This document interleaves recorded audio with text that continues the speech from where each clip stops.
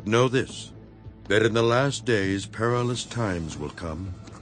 For men will be lovers of themselves, lovers of money, boasters, proud blasphemers, disobedient to parents, unthankful, unholy, unloving, unforgiving, slanderers, without self-control, brutal, despisers of good, traitors, headstrong, haughty, lovers of pleasure rather than lovers of God, having a form of godliness, but denying its power. And from such people turn away.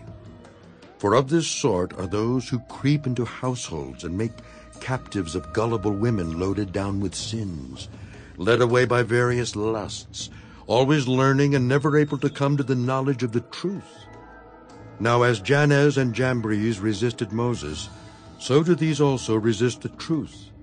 Men of corrupt minds, disapproved concerning the faith. But they will progress no further, for their folly will be manifest to all, as theirs also was. But you have carefully followed my doctrine, manner of life, purpose, faith, long-suffering, love, perseverance, persecutions, afflictions which happened to me at Antioch, at Iconium, at Lystra, what persecutions I endured. And out of them all the Lord delivered me. Yes, and all who desire to live godly in Christ Jesus will suffer persecution.